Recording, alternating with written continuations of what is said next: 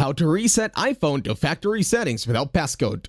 Hey everybody, in this video I'll show you how to reset iPhone to factory settings without passcode. To start this tutorial, open Tenor Share over at your MacBook or laptop. Once Tenor Share is already open, all you gotta do right now is click on the Start button over at the first page on Tenor Share for You key. Now click on Next. Make sure your iPhone is connected via USB cable to your MacBook. Now all you gotta do is follow the instructions over at the software. Please leave a like, share, and comment, and thank you very much for watching. Hopefully you get some value in this one, and I'll see you on the next video.